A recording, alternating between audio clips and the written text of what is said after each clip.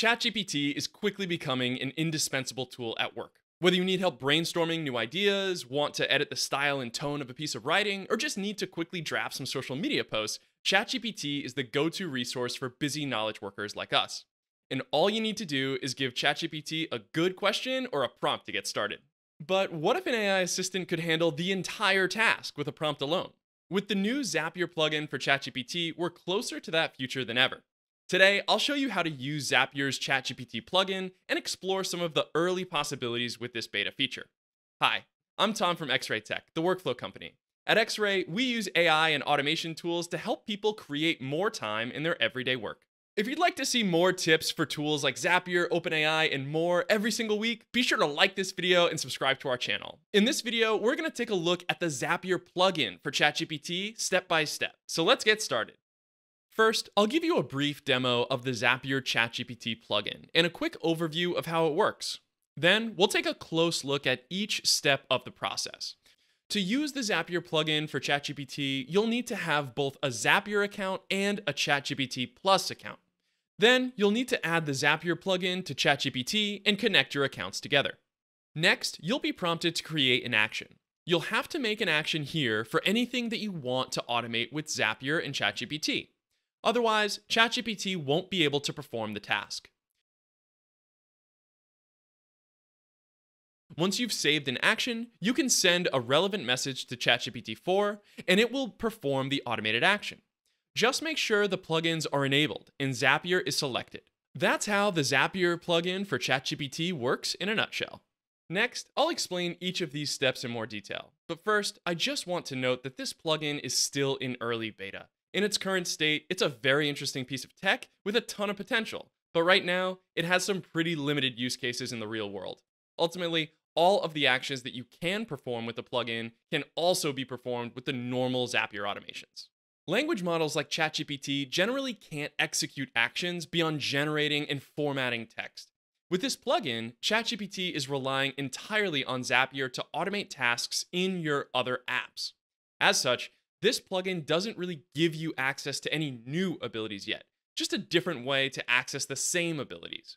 In most cases, you'll be able to build more reliable and scalable automations with traditional Zaps directly in Zapier, particularly if you're building an automation for an entire team and not just personal use. However, the plugin still represents a lot of exciting possibilities. If you're a builder like me or lead your own agency, it's definitely worth checking out.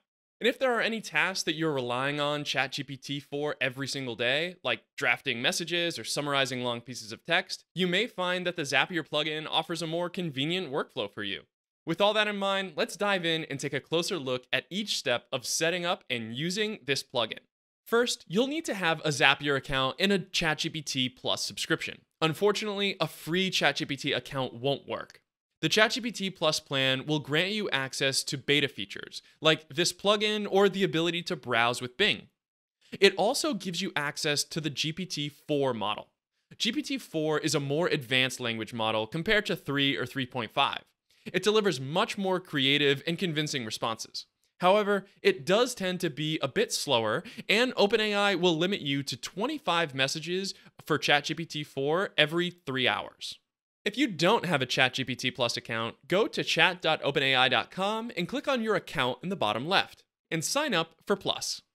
Based on the current pricing, it will run you $20 a month, and you'd be surprised how much this little robot can do for you. Once you've upgraded your account, go back to chat.openai.com and start a new chat. You should now have the option to select ChatGPT-4 as your language model. When you mouse over GPT-4, a drop-down menu will appear with a few options: Default, Browse with Bing, and Plugins. If you don't see these options, you'll need to adjust a setting. Click on the account in the bottom left and select Settings. Select Beta Features and enable Plugins. You can also enable Browse with Bing if you'd like, but it's not necessary for using the Zapier plugin. Then return to the chat and hover over GPT-4 again. Click on Plugins to allow ChatGPT to incorporate plugins like Zapier into its responses. At the top of your chat window, you'll see a message that either shows your currently selected plugin or will say "No plugins enabled" if you haven't added any plugins yet. Click on this message, then choose Plugin Store. search for Zapier, or select it from the list here.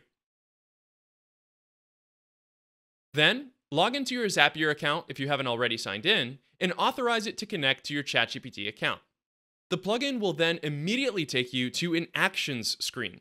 This is where you'll see any Zapier actions that you've created for ChatGPT to use. You can also use this page to create new actions, or edit and delete your existing actions. This action page that Zapier opens up is currently the only place you can manage your actions. There's no menu item for it in Zapier's main app yet. If you need to find this page again, which you will, just go to nla.zapier.com/openai/actions, or you could check out the resources board linked below where we've saved that long URL to a convenient pin. Let's create a new action so we can set up a task for ChatGPT and Zapier to perform. From the action screen, click on Add a New Action. Then you'll need to search for the automated action that you want Zapier to set up for ChatGPT. This is a little different than your typical Zap setup. Instead of picking an app and then picking an action, you'll have to search for both at once. For this example, I'll set up a simple action that lets ChatGPT send emails through my Gmail account. So I'll search for Gmail send email and select the appropriate action once it appears in the results. Once you choose the action you want to use, you'll need to configure it. Zapier will display a small selection of the most important options for configuring this action, but you can click on Show All Options to see the rest.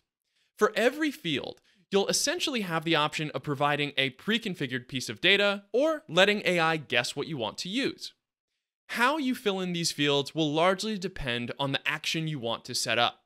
You'll need to consider the scope of what you want to do with the Zapier plugin. For instance, if I want to set up an action to always send emails to the same recipient, I could provide the recipient's email address here. But if I want to be able to ask ChatGPT to send emails to anyone, it's better to let AI guess for this field. I'd recommend trying out a few different settings to see what works best for your scenario. While the plugin is in beta, any tasks it uses won't count against your total in Zapier, so you should feel free to experiment with the plugin. However, the messages will still count against your 3-hour message limit in ChatGPT. For now, I'll stick with a simple setup. I'll just connect my Gmail account and let AI guess for the rest of the values. That way, I can use my prompt to tell ChatGPT who to send the email to, who to CC, and what the content should be. To finish up setting up an action, just click on Enable Action. If you want to edit or delete any of your actions, just return to the Actions page. Again, that URL is saved in the resources board in the video's description. Now that we have an action enabled, let's send a prompt and try it out. First, make sure that you're using ChatGPT 4 with plugins enabled and that Zapier plugin is selected. Then, send a message that's relevant to the action you've configured. For example, I'll send a prompt that says, send an email to xray.tutorials@gmail.com. Ask XRay to schedule a meeting next week to discuss our next Zapier tutorial. The tone of the email should be professional and friendly. Now, ChatGPT will start processing its response. It can take a few seconds for it to get going, and you should see this message about using Zapier at least once. Wait a moment for ChatGPT to finish composing its response. The exact text will vary, but if you've asked it to perform an action that you've configured, it should tell you that it's prepared the action with Zapier. But you need to review its output and confirm it first. Click on that link that ChatGPT provides and check its work. You can edit any of its choices and click on Run once you've determined it's ready to execute. This message looks good, so I'll click on Run. When I check the XRay content inbox, I can see the email that Zapier and ChatGPT just sent. In many cases, ChatGPT will offer to set up an automation in Zapier to automate the task in the future. Unfortunately, this isn't quite as useful as it sounds. The Zapier plugin for ChatGPT can actually create a new Zap for you, but it won't be able to reliably configure all of the steps. You'll usually need to fill in all of the fields and fix errors that it made during the setup. Hopefully, Zapier will continue expanding this plugin. It would be awesome to build Zaps entirely with natural language prompts. For now, it can really only create basic placeholder Zaps. That covers all the basics of using the Zapier plugin in ChatGPT.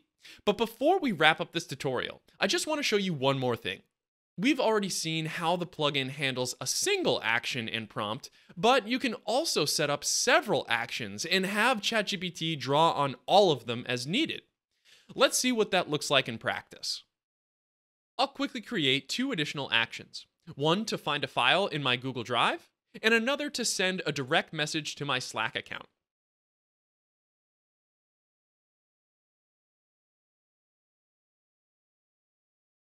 Now, I'll ask ChatGPT to search for a file containing this text.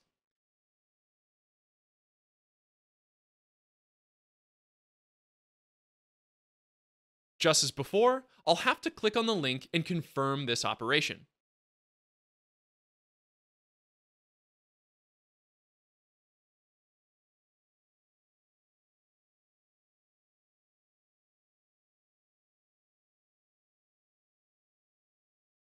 It finds a few files that match my search term. Now I'll ask it to send me those files' URLs in Slack.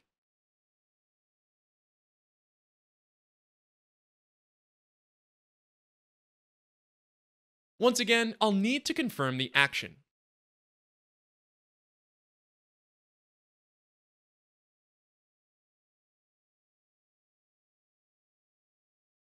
And now I've got the link in Slack. With all of the required approvals, the process doesn't necessarily save that much time, but it does prevent me from needing to open up multiple different apps. Setting up several actions will definitely make your Zapier plugin in ChatGPT much more useful. Exciting new AI tools and use cases are emerging every day. New options like the Zapier plugin for ChatGPT are still in the early days of development, but they hold tremendous potential.